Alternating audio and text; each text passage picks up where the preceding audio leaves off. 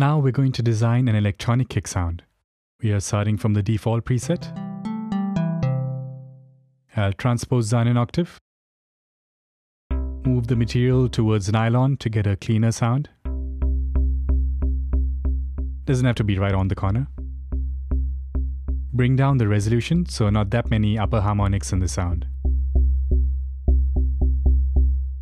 Now check out what happens when I bring up this tension mod. It sounds like a pitch envelope, which works perfect for this kick sound. On a subtractive synth engine, you will have to set this up by assigning a free envelope to modulate the pitch, but here, just with one slider, we get that effect.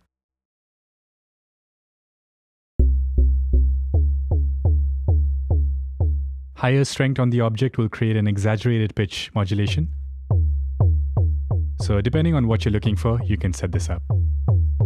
I'll set the object closer to the edge of the string, so it doesn't sound that resonant anymore. Okay, let's now add object 2. I'll set it to strike and push up the strength. I'll position it at around the 1/3 mark.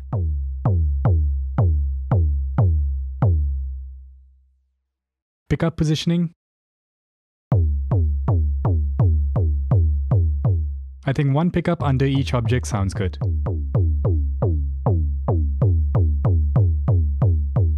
That brings up the click in that kick sound.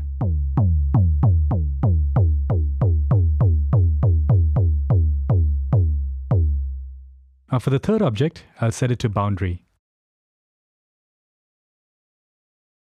This will help tame the kick drum a bit, reduce that excessive resonance and decay as well. Yeah, that's nice.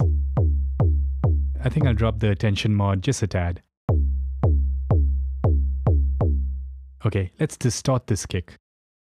Set the wave shaper to screen. Push up input as well as variation, but not too much. Unless you're going for that heavily distorted kick sound. I'll bring down the sustain on the ADSR so that tail is further reduced. I like a nice tight kick drum.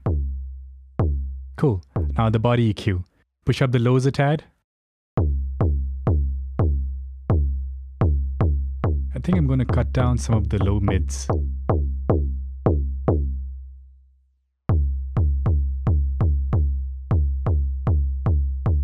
That's good.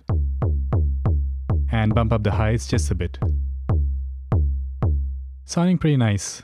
And the convenient thing is that you can change the root note of the kick drum via your keyboard. This could be helpful to maybe match the key of the song that you're using the kick drum in. Now if you want less of that techno sound, pure nylon will have a more subdued pitch envelope, so you can push the material more towards that. Play around with the material. Anything around the nylon area works quite well. You can also change the resolution to change the timbre a bit. Don't be scared to go back and fine-tune the settings that you've already decided upon. Sometimes I find it's easier to tweak the sound once all the wave shaping and body EQ is done, especially because it will change the sound drastically, or more importantly, you will hear it much easily. One last thing that can be done is to set the voicing to mono, so only one note plays at a time. Nice. Let's save this.